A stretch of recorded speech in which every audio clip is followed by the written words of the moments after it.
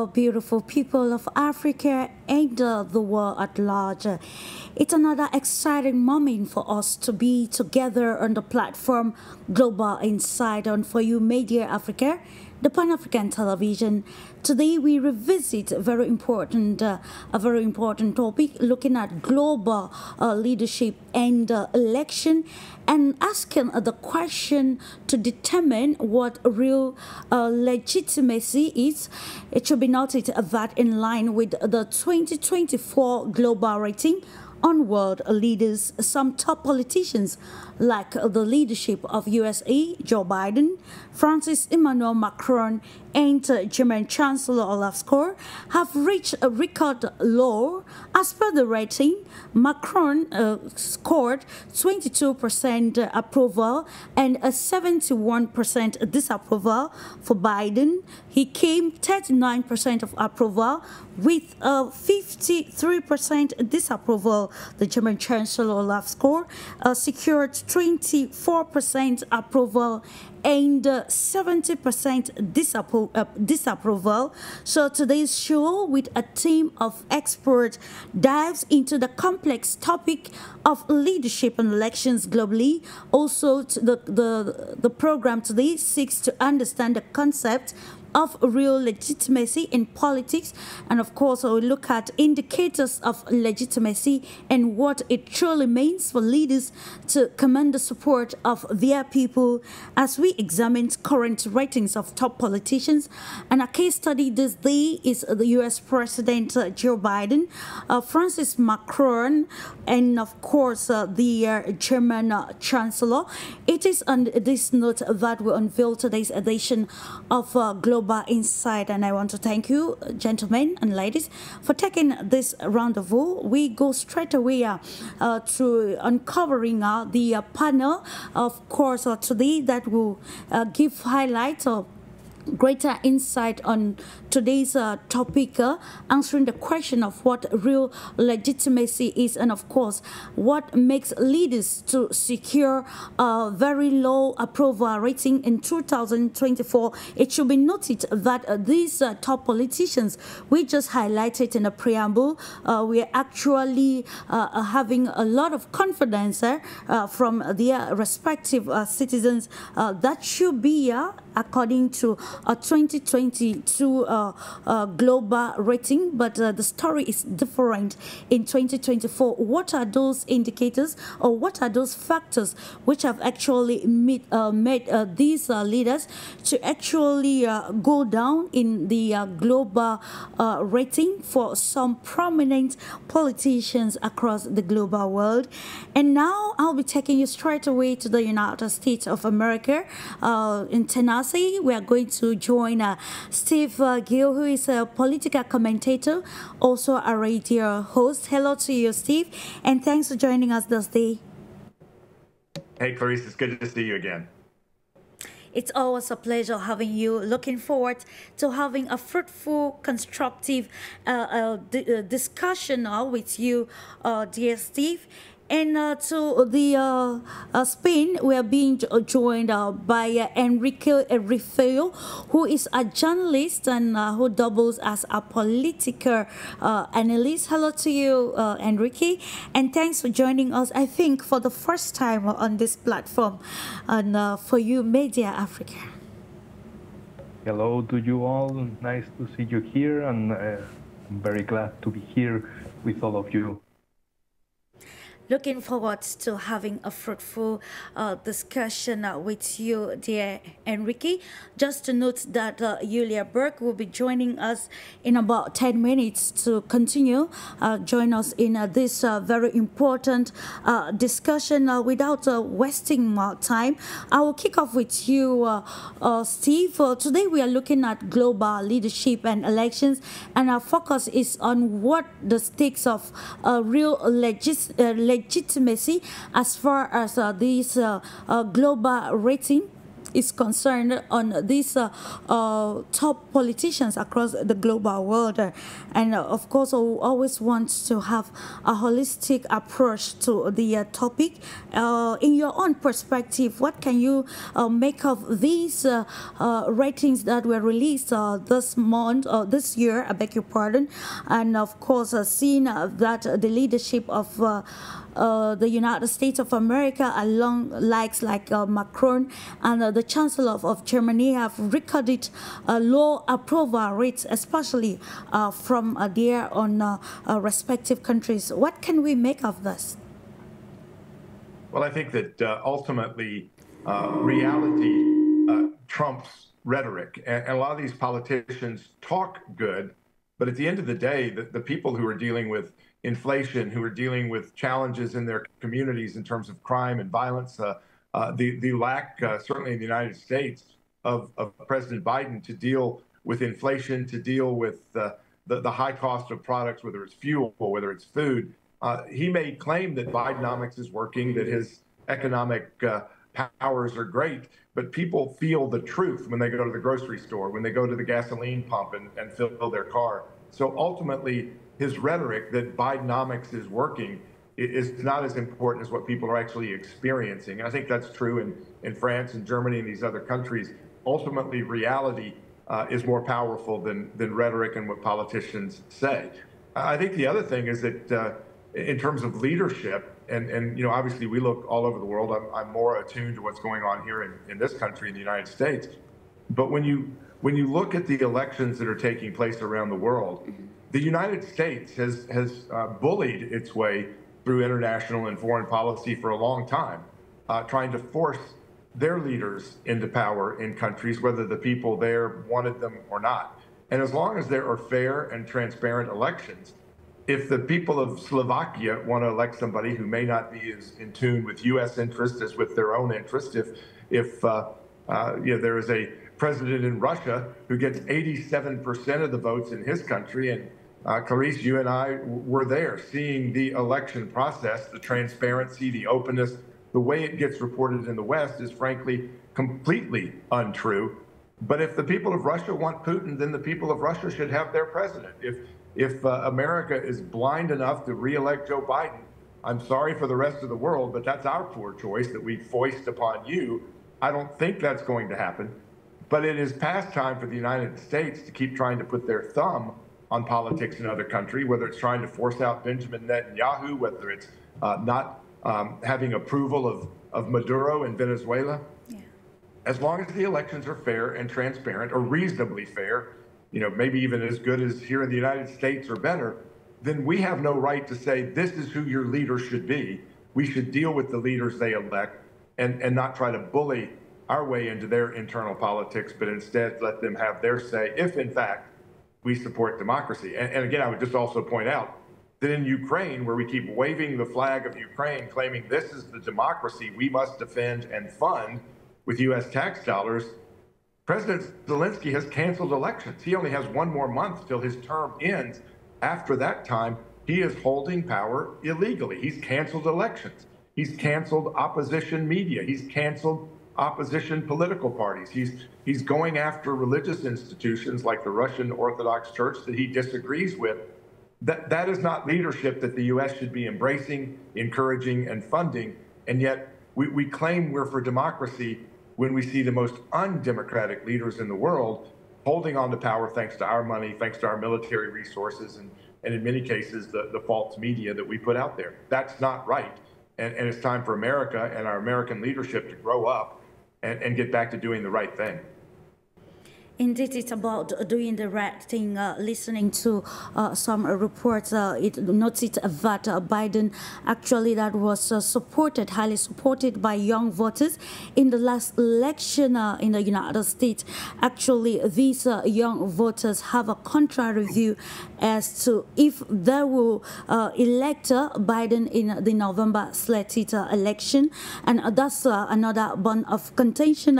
And of course, Steve, you mentioned of course, the rhetorics that come with electoral promises, and how politicians actually maybe undermine these promises and sometimes derail from the domestic needs of the country towards international aspects, of course, giving more importance to foreign affairs aspects, which sometimes are detrimental to the growth of the nation. In the same perspective with you, Enrique, we are looking at the real stakes or meaning of legitimacy as far as global leadership is concerned, and even elections. I would love to understand from you what the major indicators of legitimacy are, and how these indicators affect the rating of top politicians across the globe. Well, I can give you a very hot example from Spain, because we had some strange moment in which our president took holidays for 5 days.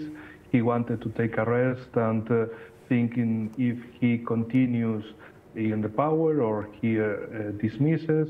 But of course, we knew that he will continue. The most important is not that. The most important is the final speech that he did after these 5 days. He talked to the people in the state television that he wants to control the media. He wants to control the things are said, not only in the official media, in the official televisions, radio, but also in internet. He joined to the European Union campaign against misinformation and disinformation. This is very important because this marks all the whole of the course in this year. In January, in the World Economic Forum in Davos, and later in the BERI European Union, in the mouth of Ursula von der Leyen, the President of the European Commission, both of them told about the fighting against misinformation and disinformation, of course, targeting against Russia, because Russia or China, inclusive, are terrible countries that can meddling in the European elections, in Western elections, and so on and so on. So we have the bad character of the film, like if the life is a film. Okay, we have the bad ones, Russia, China. We have the good ones, European Union, the Western, the collective Western countries, and we have the missing, fighting against disinformation. So this was presented, introduced to the people as a film, but the people is saying, why we cannot talk about the reality? Why we have to be censored by the power? But journalism is not the control of the power. It's not making the correct answers, the proper answers to the power. No, now the journalism is the applause, the company of the power. That's the way they are looking from European Union. And of course, if something is decided in European Union, the European countries, the European members have to translate into their own laws. Okay, and now there are a lot of documents from European Union talking about, for example, Russian elections are not legitimate. Of course, later in July, it will be elections, presidential elections in Venezuela, and they are also warming the scenario about elections in Venezuela are not legitimate, in Russia are not legitimate. Of course, if Western countries don't have their own candidate in the power, then it's not legitimate. And I am thinking, for example, in Poland, Poland had elections in September 2023, and suddenly it won the candidate of establishment, of globalist establishment. It won Donald Tusk. And suddenly Ursula von der Leyen gave the best words, the warmest words to him like, oh, what a wonderful day, we have you again in the power, and so on and so on. And it doesn't matter, the things are making the government of Donald Tusk in Poland. Now they have their own candidate, their own people in Poland. And now in Poland is increasing the speech from power about the deployment of nuclear weapons in Poland. Okay, of course, not Polish nuclear weapons, but American, from USA, nuclear weapons, and making a dooming campaign about we have to be at war with Russia in 1 or 2 years, so we have to be prepared. And if this will be made by a right nationalist patriotic party, it will be a political crisis in Europe, like fascism is rising in Poland, but now they are making from a good country, because it is under good hands of a globalist. So everything what is happening in Poland, okay. In Romania, exactly the same. So in conclusion, they are telling again that if our candidate, our guy, is in the power, okay, everything is legitimate. Yeah. If not, everything is not legitimate, and we have to attack this country until we get our guy in the power. Thank you so much, of course, for the deeper insider. Yulia Berg just joined us now. Hello to you, Yulia Berg. You're joining in your capacity as a political scientist and founder of GLOBUS Expert Club, and welcome to today's edition of Global Insight.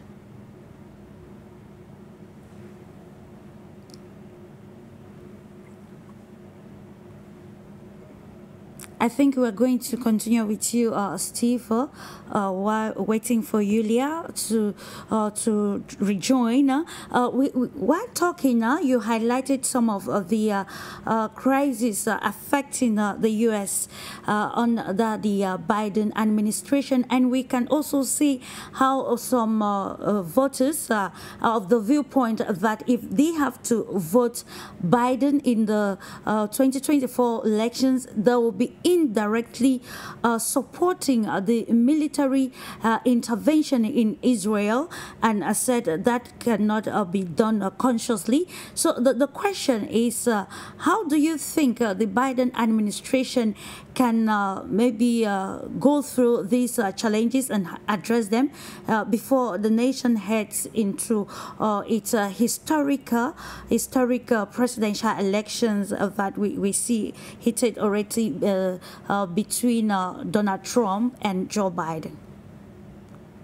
Well, first of all, let me say that Enrique hit so many of the right points. I'm afraid that whoever the speechwriter is for the president of Spain must be writing Joe Biden's speeches, because he's saying the same thing, telling journalists, you need to report positively about me. You need to tell my story. And they've put pressure on journalists to do that.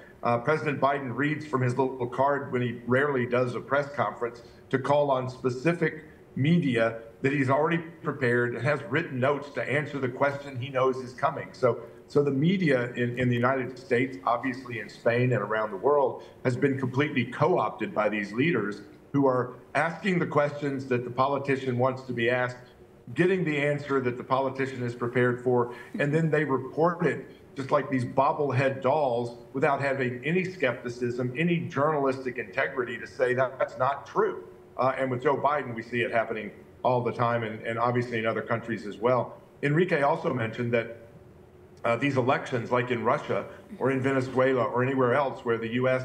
and Western countries do not get the person they want, are declared to be sham elections, fake elections. And yet, again, Clarice, we were there in September in Donbass. We were there in Moscow for the presidential elections last month or a month ago. I didn't see CNN. I didn't see MSNBC, ABC, the New York Times, the Washington Post.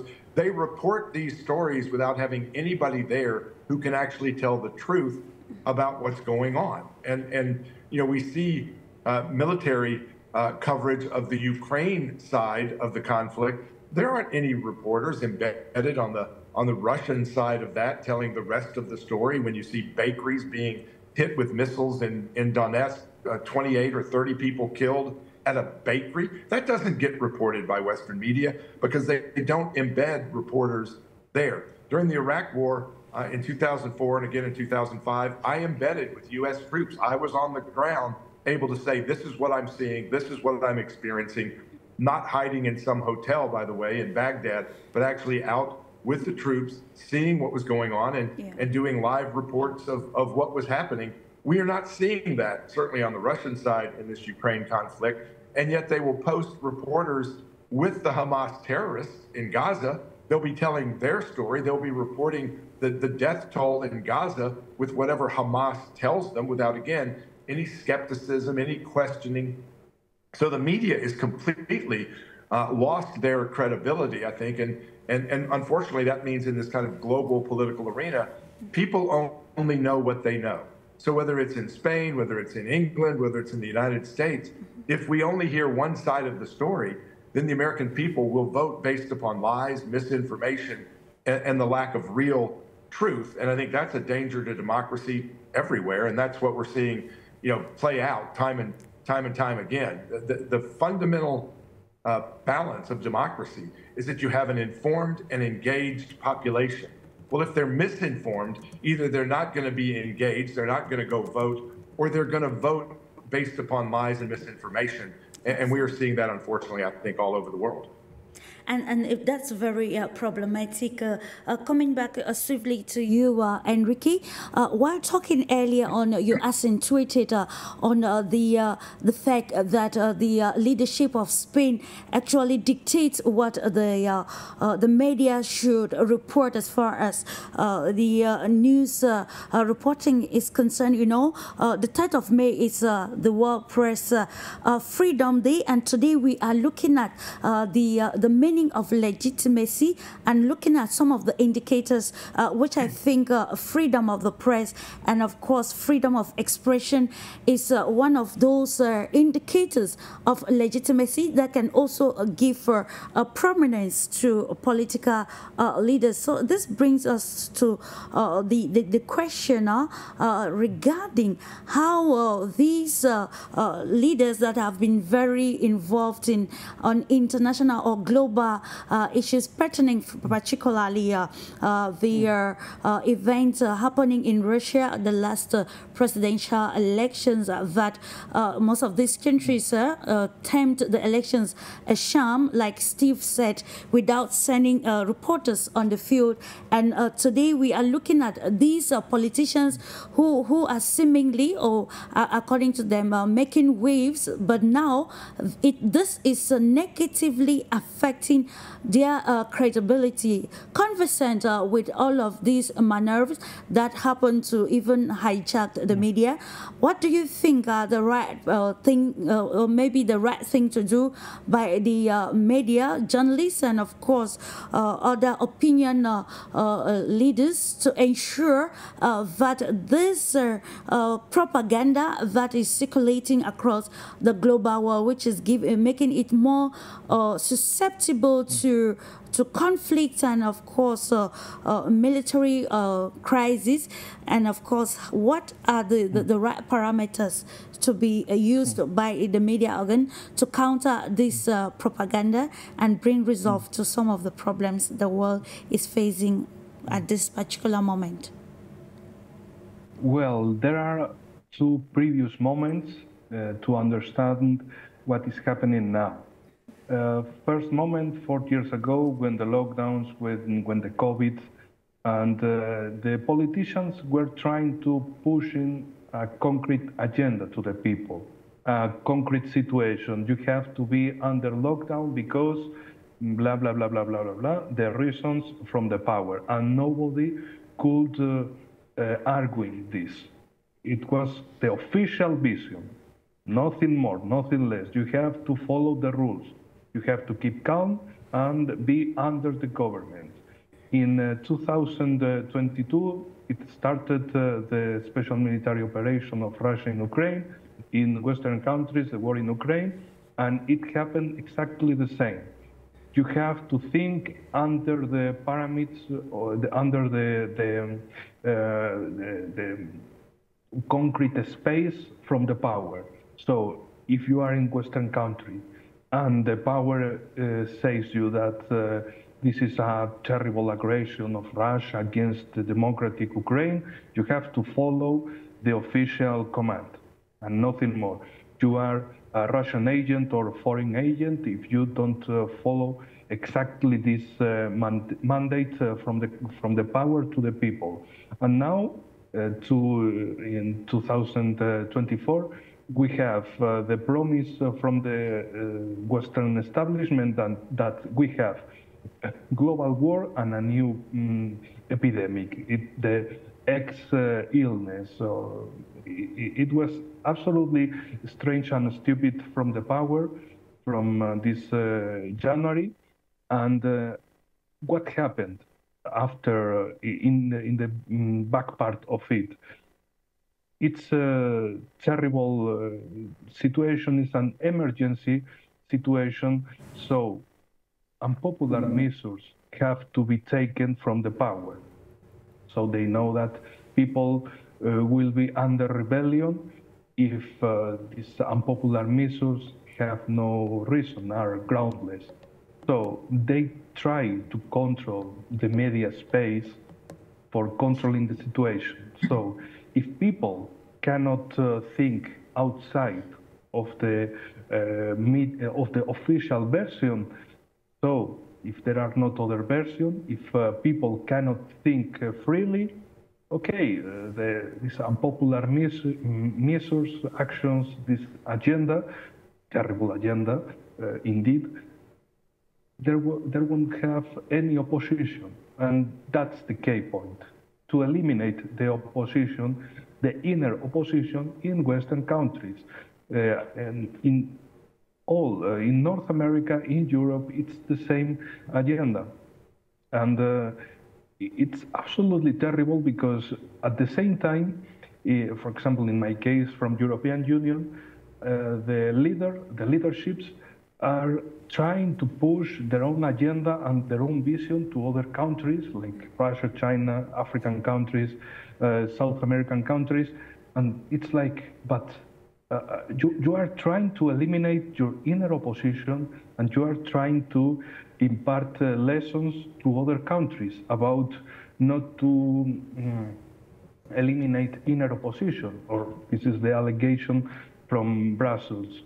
So it's like the double measure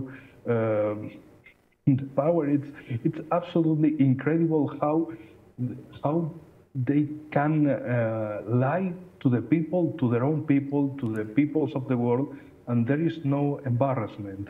It's amazing. I am absolutely amazed of it because it's like under which type of elite we are. They can lie to their own people, to the peoples of the world. It's absolutely terrible. And for example, and I finish with it, Mr. Josep Borrell, the leader of the European diplomacy, for example, when they talk about Global South, he is absolutely lost in the middle of nothing, because he is trying to talk about with assertivity, like, yes, we understand you, we are with you, but suddenly, no, you have to be with us. And that's an order. And suddenly African countries decide to turn to Russia, to Africa, and suddenly in the European news, oh, Russia is taking control over Africa, over South America, and so on and so on. But they cannot make autocritics from it. They think that they are perfect, and if the result is not perfect, it must be a meddling from the enemy. And the enemies, of course, in this case, are Russia and China. So it's absolutely stupid how they are destroying, in the case where I live in Europe, they are destroying Europe. They are trying to push a dictatorship, but it's like the pink dictatorship.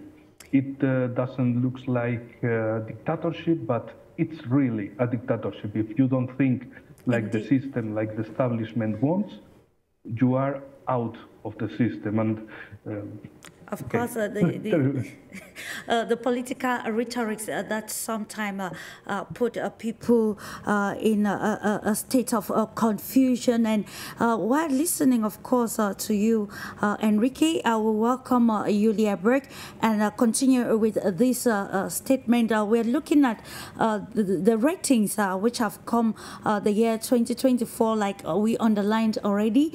And we see that these politicians which we have focused on today, we're actually having a high vote of confidence in 2022. But now when you come to 2024, the story is different. And I think it's because of the realities that the world has understood, and the major role that the media and other peace lovers or peace advocates or opinion leaders have been playing to ensure that the bring forth narratives that stand in line with the actual situation that the global world is facing now. We welcome Yulia BERG. Now, in the context of international relations, how do you or how do low approval ratings of leaders such as Biden or Macron and of course the German Chancellor impact their relations with other world powers and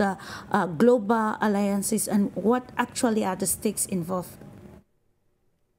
Well, I think the topic that we're discussing today is extremely important, because when we talk about global leadership and elections, unfortunately, these two in the countries that call themselves the perfect democracies and try to set example for everyone else have discredited both institutions, which is leadership and elections, right?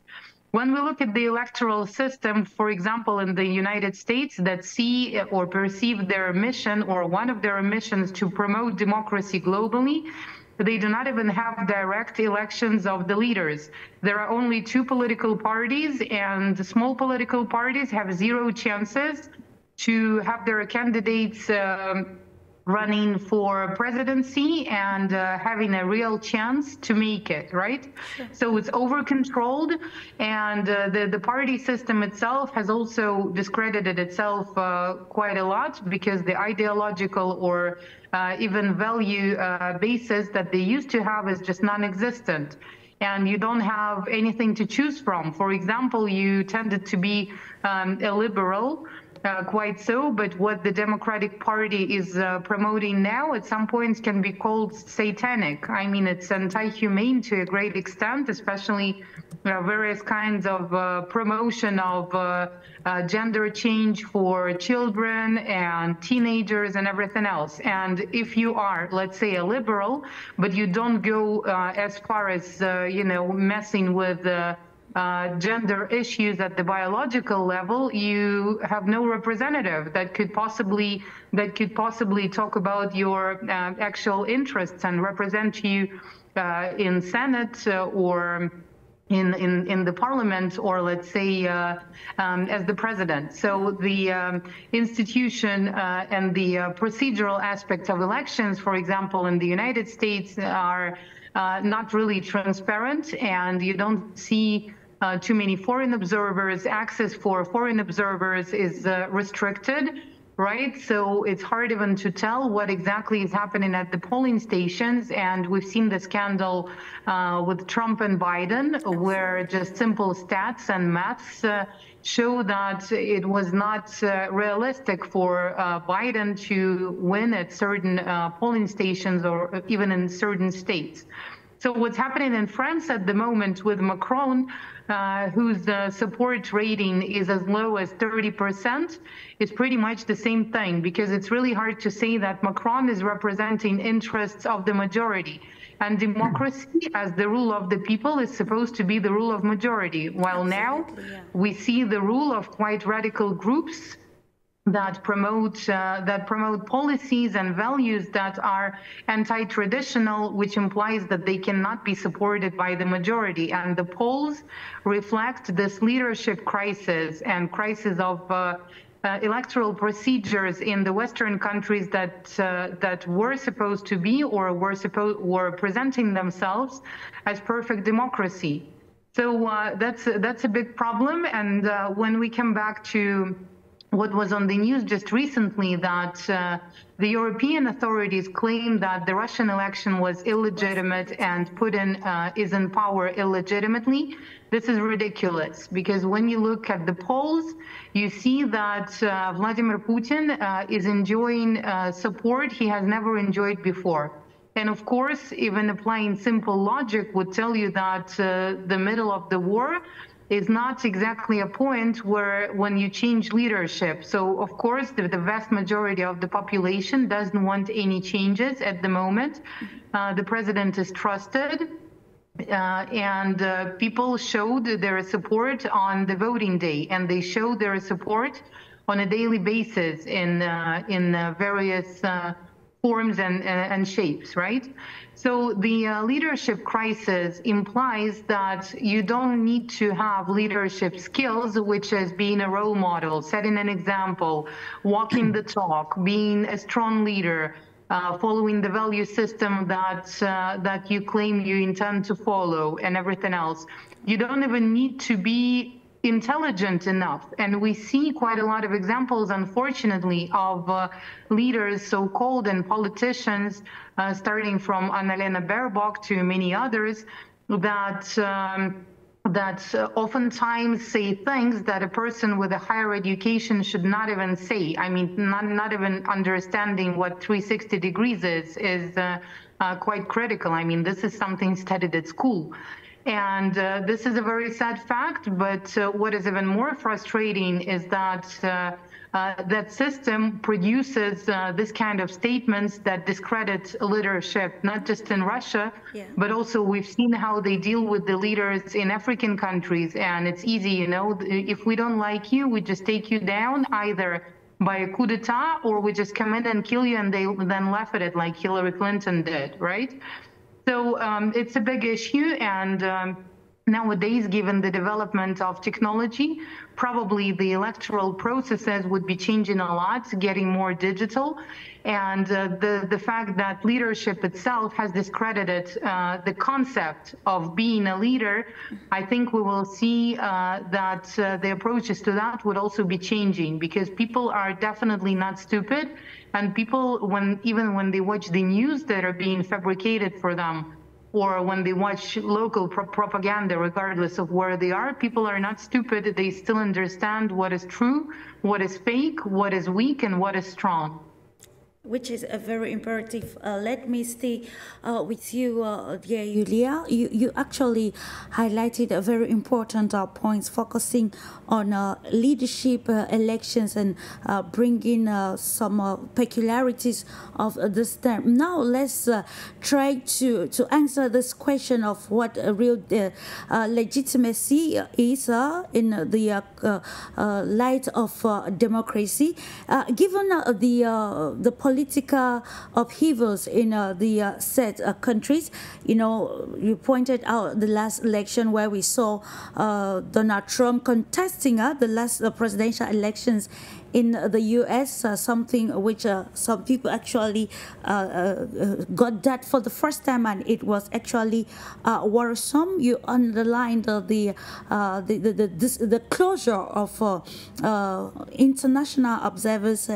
Now the question is, how do we contextualize democracy, and how can this actually help, let's say, the European Council and other organizations that till date still define the past elections, the last elections in Russia as a sham, and actually filing to discredit it. How can we contextualize the definition of democracy as a way towards solving some of these post-elections or even political crises that the countries are facing at a particular moment?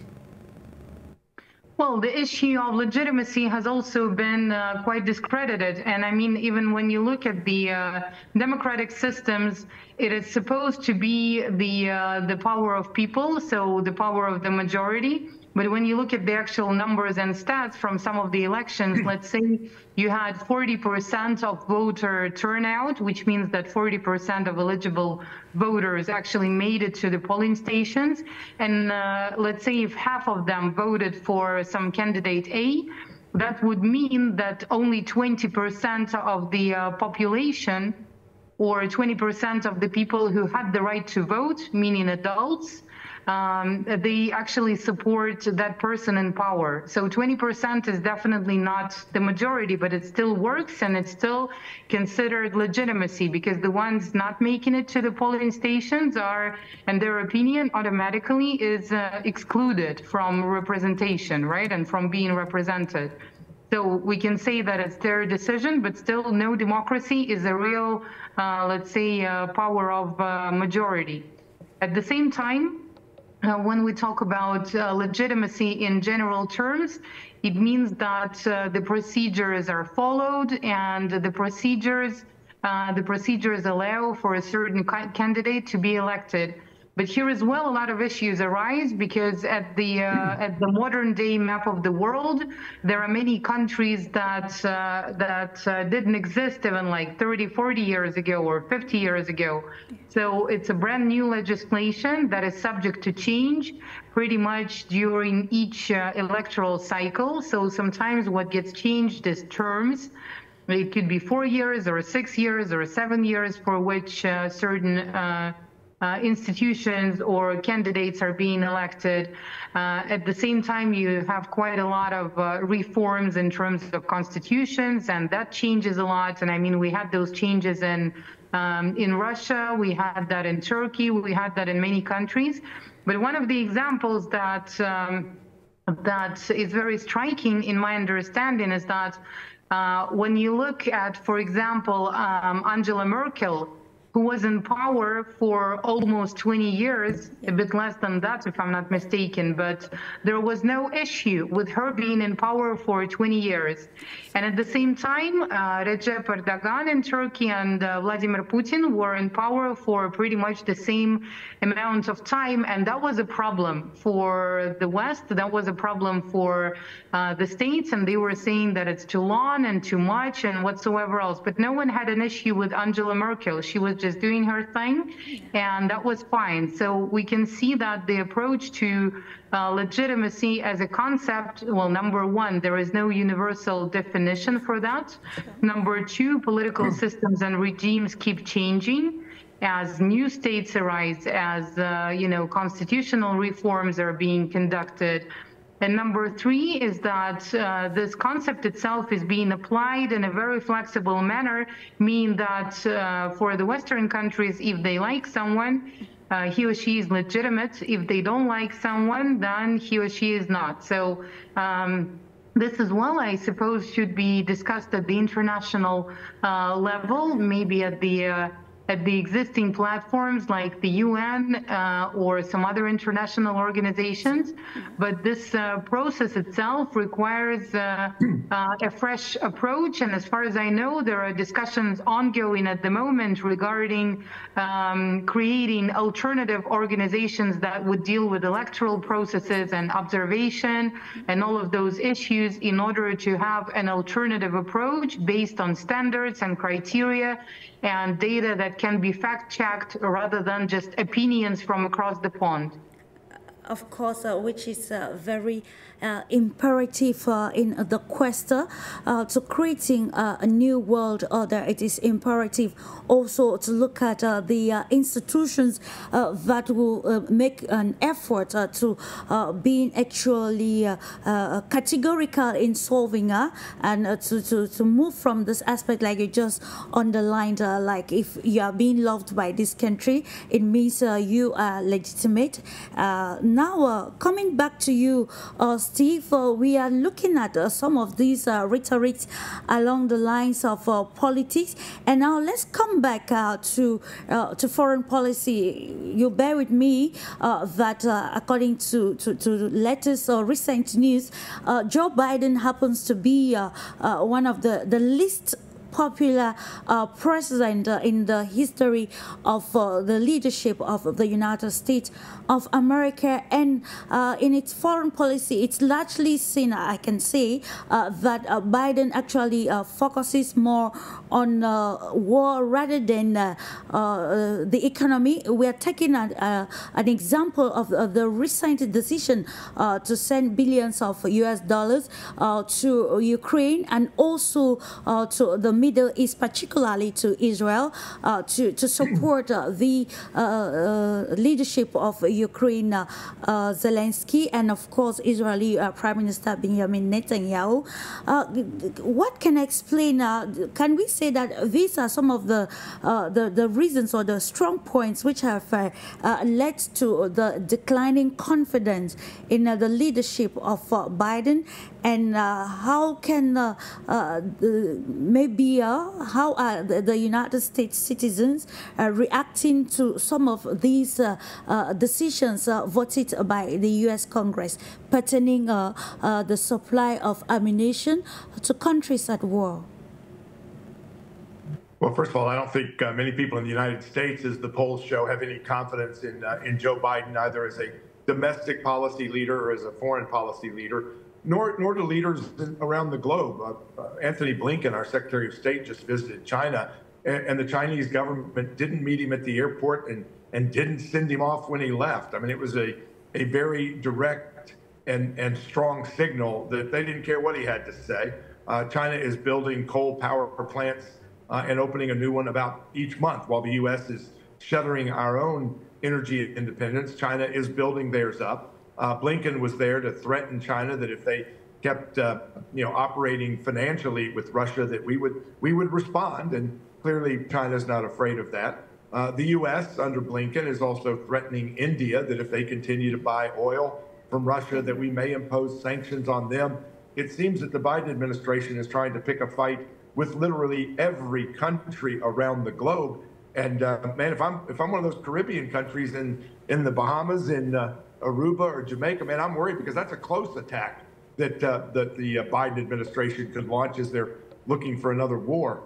Enrique made a great point that the media is not holding these folks accountable, and nobody's holding the media that are mere propagandists anymore accountable as well. Yeah. During COVID, we were constantly told the lies that, oh, if you'll take the vax, you won't get sick and you won't die. Turned out that was not true. I don't know what they did around the rest of the world, but in the U.S., we have this imposition of this 6-foot stand-apart business that now they acknowledge, okay, there wasn't any basis on that. They pretty much just picked that number out of the air.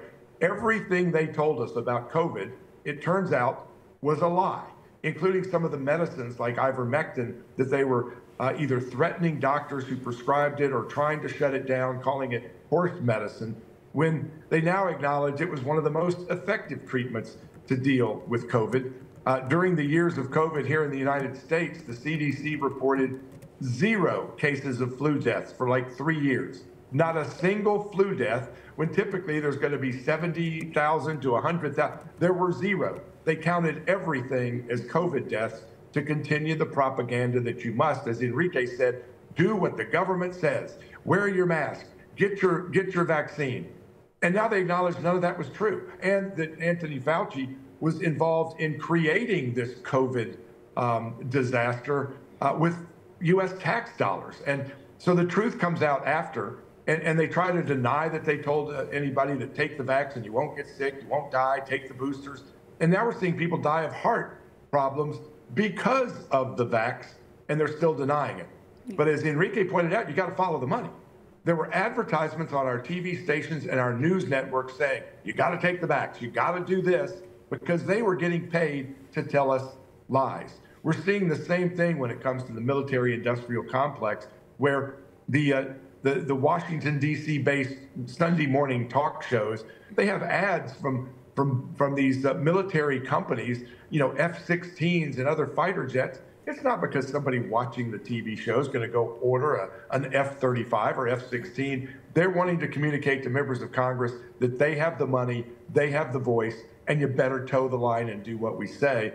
It's interesting. I went back and looked at the media coverage of the Crimean elections 10 years ago, NPR, the Wall Street Journal, the Washington Post, ABC, NBC, CBS, they had reporters there reporting from the ground the Crimean elections that now they want to decry as fraud and that Crimea was taken inappropriately, the same way that they are decrying the elections in Donbass in September, when I was there, when Faris was there, when Yulia was there.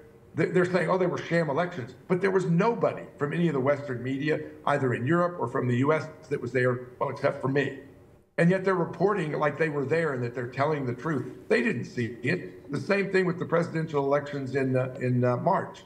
There weren't any reporters there. I did a live report from a polling station on GB News, their morning London TV show.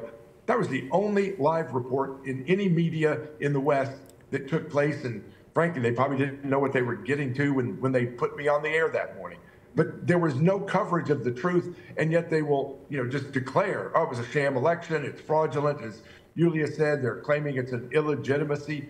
And yet we now know in the United States, with thousands of dead voters voting for Joe Biden in states that had very narrow margins, in the state of Georgia, our Georgia, not the one near Russia, in the state of Georgia, it's now acknowledged that there were tens of thousands of illegal votes.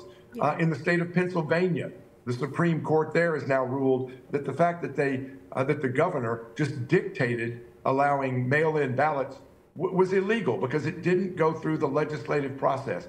And yet they're not reversing the election. They're prosecuting Donald Trump for pointing out what we are now learning was the absolute truth, that Joe Biden and the Democrats stole these elections in very small margins. In Arizona, the Attorney General, who is refusing to acknowledge the truth and the numbers and allow investigations, won her position as Attorney General for Arizona by 250 votes, and yet blocked the counting of 9,000 votes from mainly Republican districts that would have cost her election. It is the fraud, it is the reality of the truth, and yet they're prosecuting Donald Trump for telling the truth, the same way they prosecuted Bolsonaro and have been prosecuting him in Brazil because he didn't do what the establishment, as Enrique pointed out, wants to do. And you're not hearing any coverage about President Milieu in Argentina, who has fired bureaucrats, turned their economy around. It is booming way ahead of any other country in the world. And yet we're not hearing anything about President Milieu and what I would call the Milieu miracle in Argentina. It is the media, and people only know what they know based upon what they're told. Indeed, people know what they know based on what they are told, who reiterate that the media plurality and the availability of the internet has actually helped to bring factual news to the people, and of course it has sparked a critical thinking among eligible voters and people across the global world. In the same perspective, Enrique, we are looking at the events which have actually affected the performance or the approval of some top politicians across the globe. And when we listen to the analysis that you, Steve and Yulia, have actually advanced in the course of the program, where I'm about to ask this question: how have these happenings actually discredited leadership and elections, and of course the process of democracy across the global world? And what can be done to reverse this, and of course trust even international bodies that have to deal with some of the problems affecting the global world at large? Well, I can provide two examples. One from Central America in the form of El Salvador, where were held elections in February of this year, and the incumbent president Nayib Bukele won with 85% of votes. And all the mainstream media, both in Europe and North America, branded this election like he's a dictator. El Salvador is under dictatorship. Najib Bukele is terrible people. He is tyrant. He is punishing their own people, and so on and so on. And when you look at the alternative media who talk with Salvadorian people, they said, but now we live safe. There are security in our country. We are enhancing our economy. We are enjoying our life. Everything goes good, and the bad people is in jail. So that is the problem. And in the Western countries, they couldn't understand the problems in El Salvador, and they only wanted to brand this victory of Najib Bukele not as a product and outcome of their own policies, but no, if he won with this difference, he is tyrant, must be, and nothing more. And the other example I give you is Niger, in the Sahel region. Yeah. Because when it happened, the coup of Etat in July of past year, in the whole of, for example, Spanish media, European media, they branded this event like terrible military coup of Etat, and they wanted to say that it's a fascist coup of Etat, but they thought that, okay, but it's in Africa, okay, not black fascist. So it's terrible. It's fault of Russia, because Wagner are in the territory. Russia is trying to keep Niger and enhancing their own presence. And they were telling a lot of stupid things, but not the reality. What happened, why it happened, this coup of Etat in Niger, or in Mali before, or in Burkina Faso? Because it happened two terrible situations, exploitation in the economic part, and the terrible situation about terrorism. So security and economy. When you talk with journalists from Africa, they told you, no, the problem in Sahel territory is security because of terrorism, and economy because of post-colonial exploitation.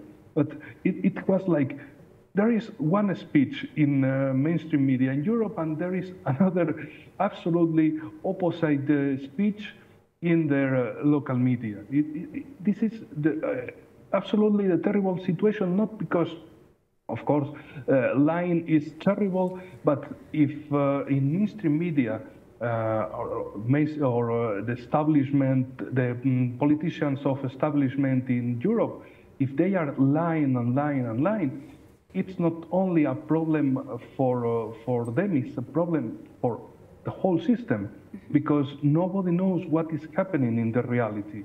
So there is like the real world, the global majority in one side, and there is the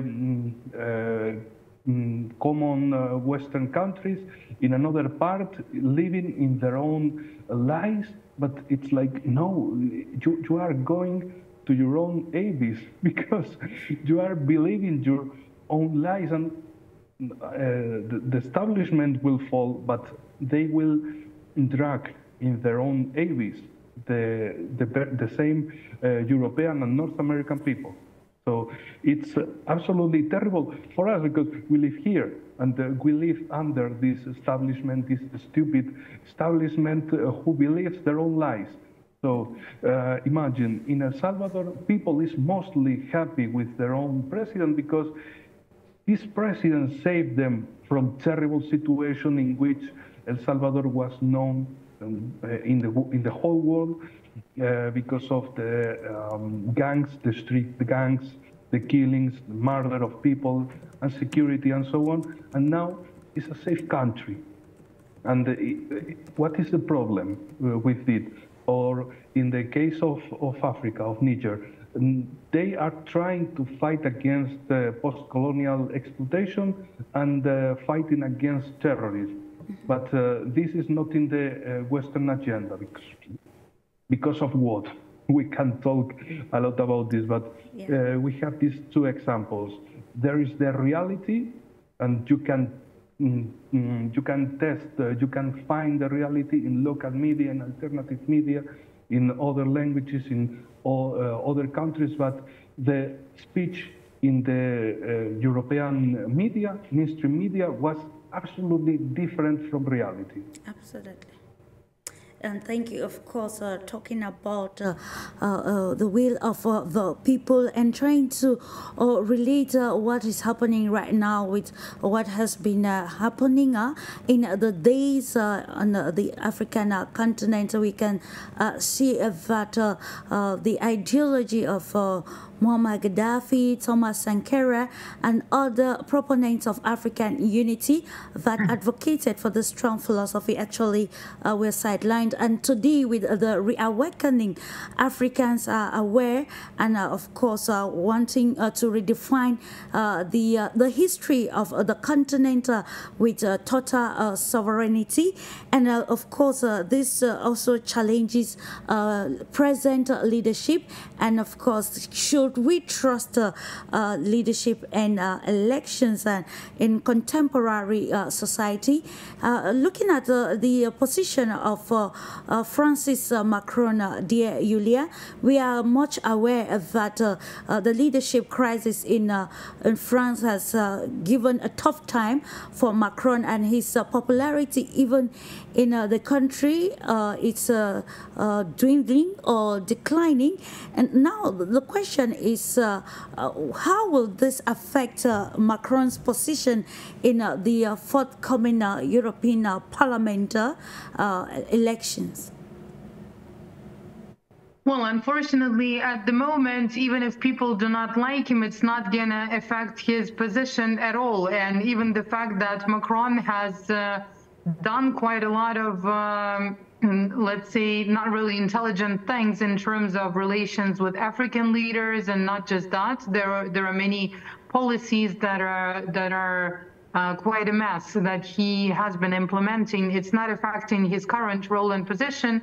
And we've had those discussions recently with the experts, and unfortunately, they're saying that people in France at the moment are not what they used to be in terms of their readiness to go out and protest and to express themselves when they don't like what's happening. And I think a huge role was played by the pandemic and all of the pandemic restrictions, especially in Germany, where on the one hand, we could see protests of 2 million people that were going out to say that they do not like the COVID restrictions. And then after a lot of leaders were arrested, after a lot of several rounds of witch hunt, people have just become afraid to talk. And I mean, those masks that everyone was putting on their faces that prevented them from expressing themselves have probably also played some kind of a role in terms of muting the people, literally muting the people. And the same situation can be seen in France. The same situation can be seen in Germany. But the hope is for the next round of elections where voters could be playing a greater role if they choose to come and express themselves and exercise their rights. Yet at the same time, we see that the people in Europe have become much more passive. You still have some groups like farmers, but they have become passive. And another problem is that there is also lack of leadership. Like you had the yellow vests in France, but that was basically just, a group of people that were unhappy for different reasons. There was no manifesto, there was no clear leadership. So the protest was doomed to be just a place to release that kind of dissatisfaction. There was no result that it could have achieved because there was no clear position of the group and there were no leaders. On the one hand, it's maybe good, it's the natural flow, but on the other hand, that natural flow leads to nowhere if the people do not articulate their demands and if they cannot agree among themselves. And another point I would like to briefly make here is that the funny part about elections in non-Western countries, let's put it that way, so everyone else except for the United States and European Union, or let's say strong countries of the European Union, whenever, let's say, right before the election, U.S. ambassadors or ambassadors of European countries come and talk to electoral committees, come and talk to political parties, sometimes oppositional leaders. That is considered to be fine. That is not considered to be interference or, you know, trying to affect the process or the results. Yet at the same time, if you had, let's say, the Chinese ambassador or Russian ambassador actively communicating with the electoral commissions of, you know, some country, that would have been a scandal. And I'm now referring to, you know, what's happening in South Africa, that is about to enter the election phase this month, actually, right? Yeah. So the U.S. ambassador is actively socializing among the leadership of the electoral committee and other actors in the country is fine, and that's what the you know, the comments, the comments that they released were all about that. There is nothing about it that could be considered interference. But what are they talking about? I mean, less than a month to the election. What is it they're talking about?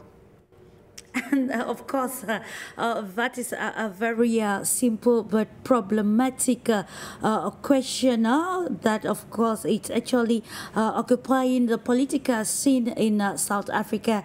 You know, we have a divided opinion as to why the U.S. ambassador had to meet with the South African, the head of the Electoral Commission, just few weeks to the historic elections in the Southern African nation. We are going to continue. Let me stay with you, Yulia. According to some reports, the patterning the position of the German Chancellor in you know, in line with why he had to be one of those top politicians to have recorded really low in this year's rating, something that he actually won a lot of confidence of approval in the year 2022, and points like the Apple coalition was, and of course the also foreign affairs and the way the Chancellor is treating with China, and also patterning Germany's position on the Russian energy and the crisis also between the Russian Federation and the government in Kyiv. So how can we analyze all of these, and how has it affected even the German economy and some of its foreign policy decisions? Well, it's very sad to observe what's happening to Germany, because Germany, once a very strong economically and a strong country in terms of economics, in terms of industrial development, in terms of their you know, production capacities and everything, they have lost it all now. I mean, after they lost the World War II, obviously they didn't have the military potential on their own, so they were controlled by first the Soviet Union and the Americans, then just by the Americans, with all of the American military bases in the country and all of the military presence over there. But they still had the industry, they still had the top economy in the European Union. And recently, in the last several years, the people were suppressed by the pandemic regulations. All of the activists had to either go to jail or just shut up, basically. What happened to the economy and to the industry was that since they were depending to a large extent on the cheap Russian gas, when the Nord Stream 2 was exploded, they lost that. So they had to move a lot of their production, and they had to lose a lot of their industry. But some of the factories, for your information, were moved to Russia. some of the family businesses were moving to Russia from European countries because they wanted to continue and they wanted to do it in a favorable environment. So basically, the United States at the moment have full control of Germany because they killed its first spirit and military might, decades ago, and now they killed their economy and killed their activists, let's say. So on top of several decades of living with the feeling of guilt, which was used for them to be the main sponsors of the European Union budget, right? Now they have lost pretty much everything, and the situation in the economy is quite sad. The situation with their leadership is quite sad, and once a great country, they have now become just people in a very sad situation. Your muted, please. I think we lost Yulia. Coming back to you, Steve Gill, we are looking at some of these indicators of maybe good leadership and, of course, the quality of elections, and if actually elections are a true definition of democracy across the global world. And with the stakes, as far as the political stakes in contemporary society, in your opinion, what do you think maybe let me just say, exploring the concept of real legitimacy in politics, what role do you think aspects like democratic values like transparency and accountability can play in determining the legitimacy of elected officials on a global scale, and of course a leadership that is intentional about mitigating some of the adverse effects which are of crisis, which are largely man-made? Well, I was talking with a friend from Egypt yesterday who was saying that as she talks to folks around the world, they think they ought to be able to vote in the U.S. elections because the U.S. president has so much impact on them and the world. If our economy slows down, the rest of the world's economy slows down. And I know we've had some foreign leaders say, well, I support Biden being reelected. That would make sense. And I think Putin has even said that, because the perception is, okay, a weak American president makes us stronger. But I think they also recognize that in the long run, a strong, capable American president with an economy that's booming, that helps carry other economies with it, is actually much better. And Biden has been a disaster at home and certainly abroad. I had somebody the other day say, can't you ever say anything positive about President Biden? And I said, well, I'm positive he's the worst president we've ever had. Does that count? Because he is a disaster, not only for us, but for the globe as well. And as we see the continued conflict in Ukraine, this $60 billion that U.S. taxpayers are going to be sending to Zelensky with no accountability, no understanding of where the money that we've sent has gone, where this money will go.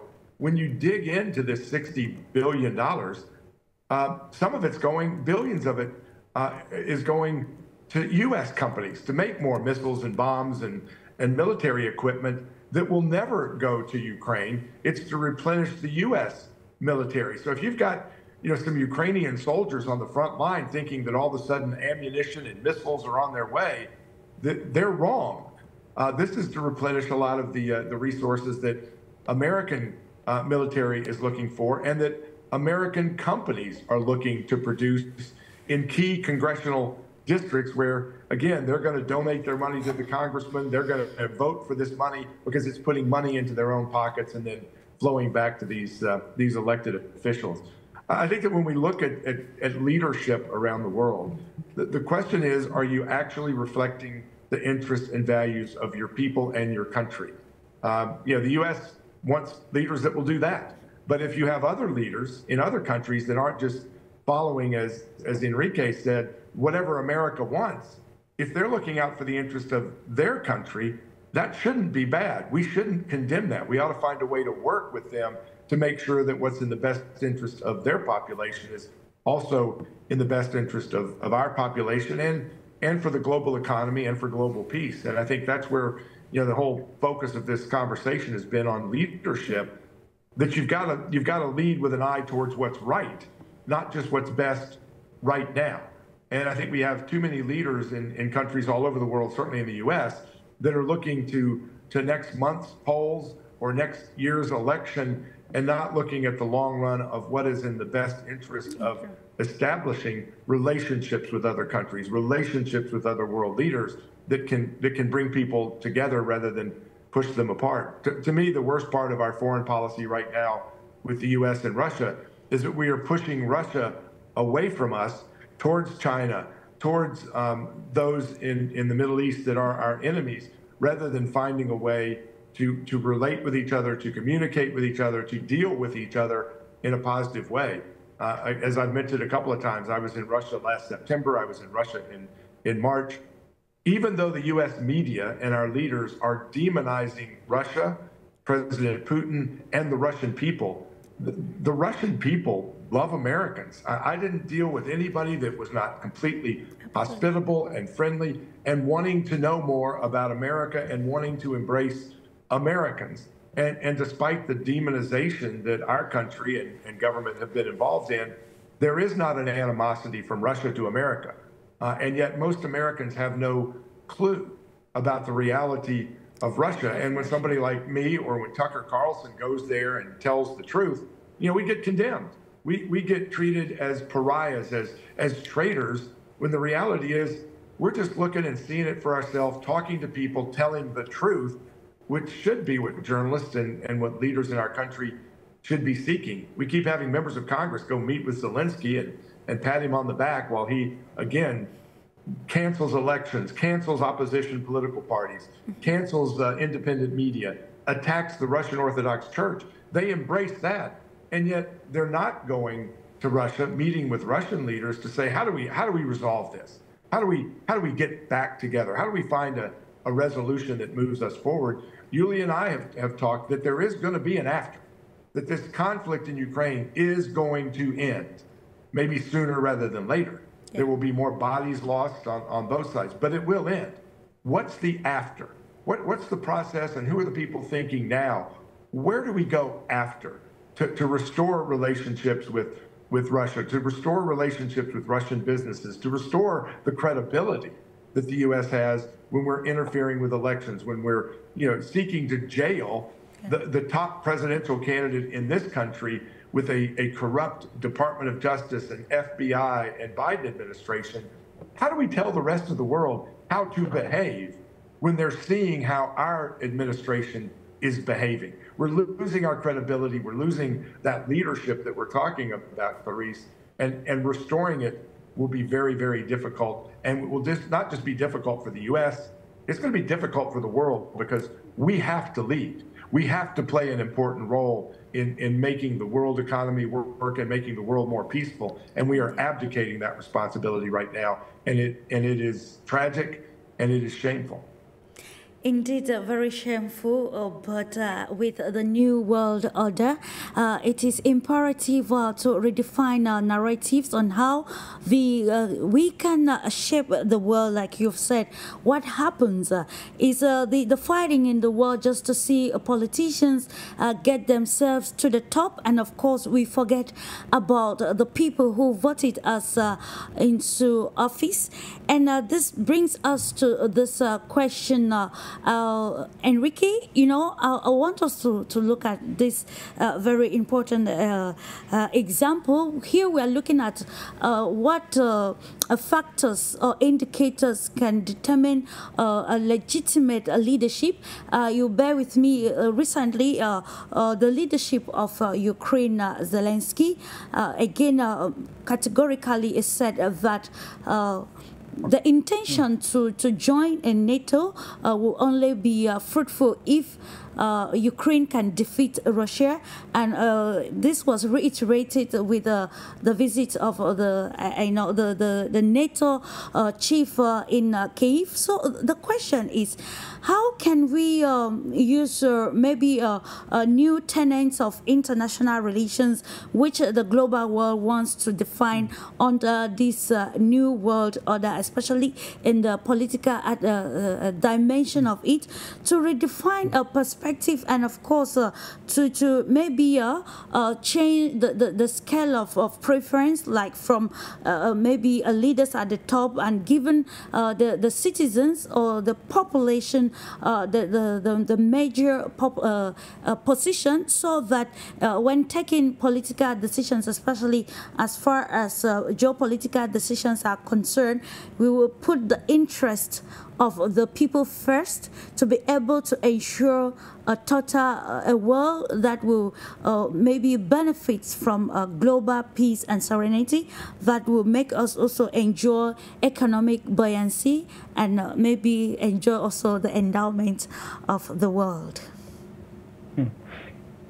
Well, the most important now is that it doesn't matter if in Ukraine there are elections or not, because they are in the good side. You can understand they are part of Western world, or they have a pro-Western country. So no matter what they do, everything is reasonably. So if there are no elections in Ukraine, no problems. They are our proxy, the Western proxy. So no problem with it.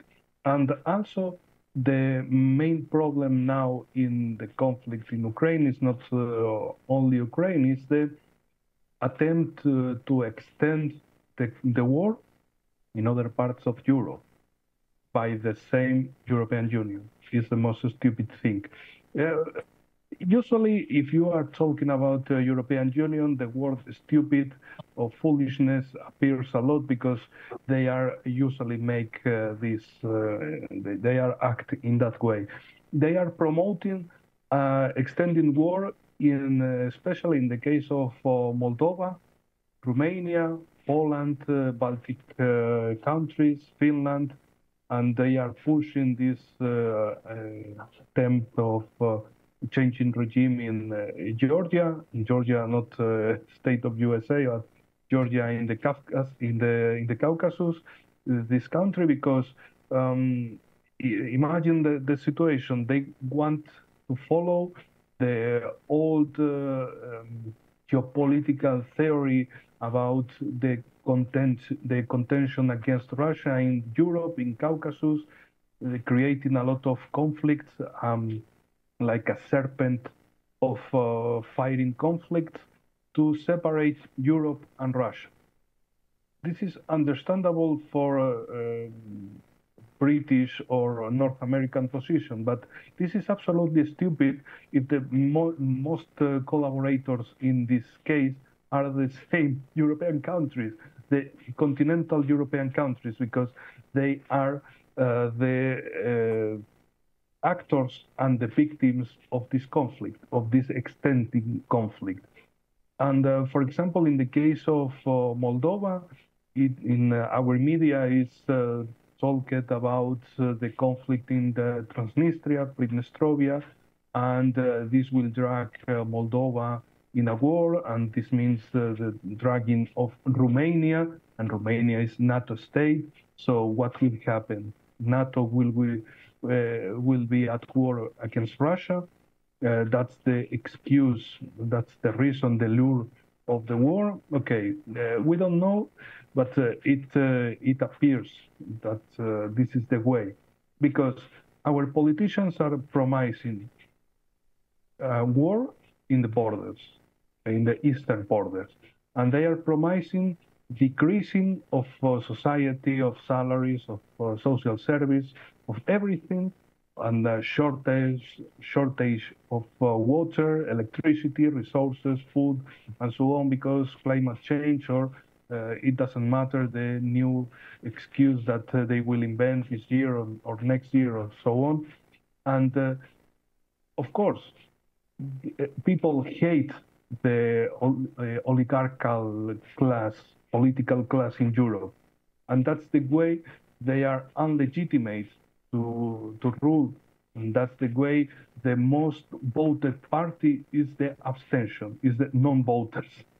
It started some decades ago like a joke, but now it's a terrible reality because the most of people don't vote because they are not represented by the system. But of course, they absolutely ignore when it's about Western countries. If this happened in third world country, okay, and especially in an opposite country, in for example, in Russia, China, Iran, Venezuela, Syria, or some country very opposite against Western globalism. Then they will remark that abstention is the most voted party in that country. The system is not legitimate.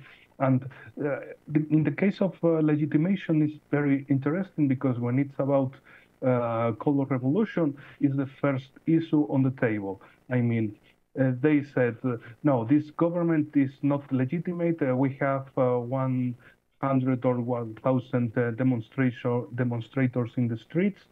So this means that this terrible regime will be falling and the Western democracy will be here, especially in the case of Georgia and Georgia in the Caucasus, because they are trying to throw away a government which wants to find out who is a foreign agency, a foreign element. And in Western media, they are telling that this is a copy of Russian law, but they are forgetting that USA has the same law from 1938. So almost 1 century ago, especially United States established this Foreign Agents Service Act, or more in abbreviature is FARA, and it's very interesting. And I finish with this because of course we are going to visit subsequently the program to talk more about. I think let's just conclude with you, Yulia, looking at how countries can address the challenges of leadership legitimacy and public trust in the face of complex geopolitical dynamics and shifting power dynamics. Just 1 minute, please.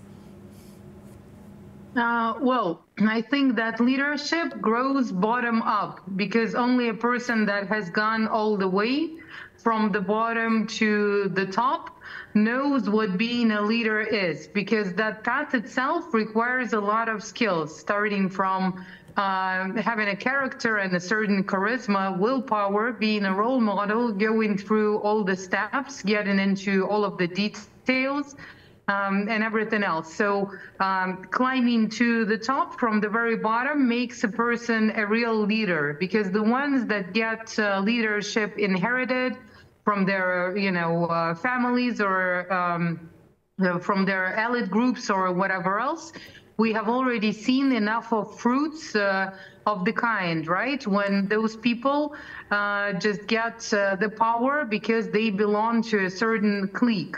And that creates a lot of deformations, and that creates a lot of deformations in the policies that they provide, because they just do not have the relevant background and experience to really understand what people's problems are about. So the leadership grows from the bottom to top, real leadership that is based on, hard and soft skills necessary for that.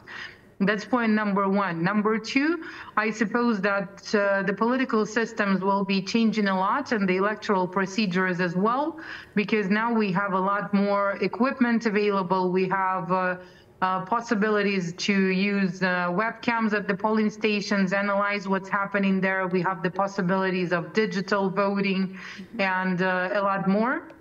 So the process itself becomes different, and there are already quite a lot of platforms that were elaborated to make voting easier, even not just for, let's say, representatives or parliamentarians, but also to have direct vote on topical issues of local level at the moment. So this is all possible. I think this will be developing with the AI and big data analysis.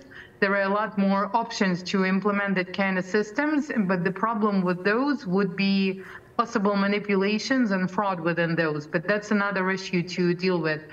So leadership grows from bottom to top, and then it becomes real, and then it's supported by the people, and that's the real legitimacy. It's not numbers, it's not statements, but it's if the leader actually does have support of the people or not. Indeed, of course, it's about leadership that is people-oriented. Thank you so much, gentlemen and lady, for the great insight on our topic for discussion this day, and also appreciating millions of viewers who have chosen the Pan-African television. Thanking as well the technical crew for ensuring a smooth run of the program.